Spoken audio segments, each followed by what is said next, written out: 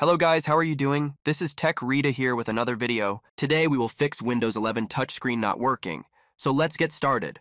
Firstly, you have to press Win plus R, then type services.msc. You will see in startup type manually /disabled/running, to which one is default one. Check the link in the description.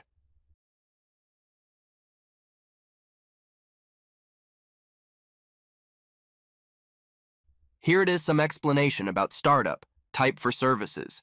In this section, you will have every Microsoft Windows service and its default startup type. All you have to do is to change your services and type manually. Let's take, for example, the first service bits.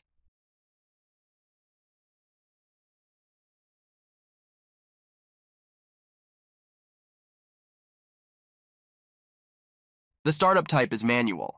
My own one is manual, so it is in default setting.